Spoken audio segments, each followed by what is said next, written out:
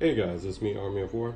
I have 3 PD triggers, 2 monitors for monitoring like how many watts and amps go through it, and my Zender 30-watt PD charger that I had for a good minute, which has been treating me very nicely. So we're gonna try to charge our OmniCharge and see what this OmniCharge start pulling when I start upping the voltage. All right, so let's hook up one of these monitors, which I have a PowerZ monitor, to the PD trigger, and this is coming from the battery into the monitor. All right, I'm gonna put that down to the side right quick. All right, put these triggers right there, and we're gonna start up our OmniCharge. And as you see, I drained this OmniCharge just down to like 3%, which is good because then you can see what the battery is going to pull from this PD trigger. Now I only have 30 watts to play with. Let's see if it maxes our battery out. All right, I'm getting this shot. If you hear the air conditioning in the background, I'm sorry, it was hot today.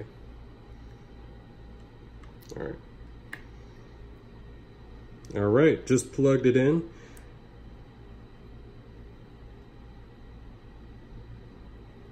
All right, OmniCharge trying to figure out where it wants to be. All right, it looks like OmniCharge is accepting the charge and is upping the watts.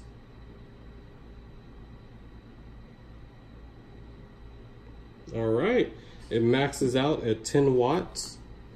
All right, let me get this angled.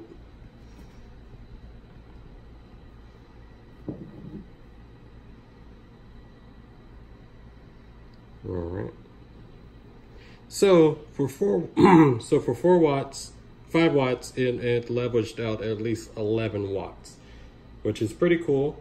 All right, let's switch it from the next voltage, which is 9 volts, and see what OmniCharge is going to do here. Which is kind of great because now that I can bring my OmniCharge with me now, because I got a USB Type-C to barrel jack, which is pretty cool. Now I can start using my Omni jack again. I don't have to worry about carrying that big bulky charger that it comes with.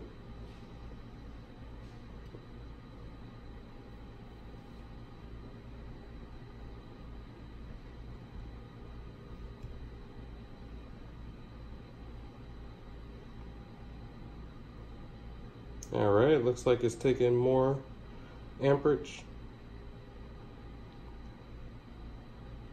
All right, let's restart it because sometimes it likes to be finicky. All right, let's try that again.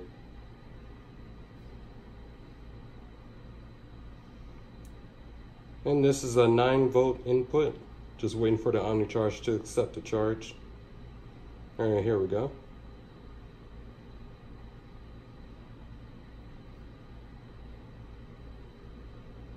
Ooh, it's getting near its limit. It's definitely getting near its limit. It's pulling 25 watts, 8 volts, 2.9 amps. Oh yeah, that Zender battery is definitely living to its 30-watt claims. All right, and we're gonna push it a little bit higher. I think 12 volts is its max for my Zender battery. All right, 25 watts. Let's pull that out. Let's go to 12 volts. We're gonna plug that back into our OmniCharge. Wait for it to accept the charge. Now, if you do want to see future videos for me doing them projects on these PD triggers, I will be making a variable power supply for it. It's a downstep power supply, so you can get an accurate voltage and amperage setting.